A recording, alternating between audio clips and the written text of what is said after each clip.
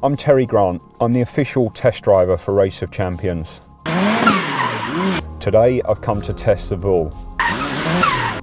It's a two-seater, full carbon fibre, mid-engine sports car, ideal for the tight twisty track in Marlins Park. We need a car that's fast and dynamic. We've definitely got the speed. 0 to 60 is 2.7 seconds. The handling is perfect, mid-engine. We want to see the back hanging out as the guys are going around the tight twisty track.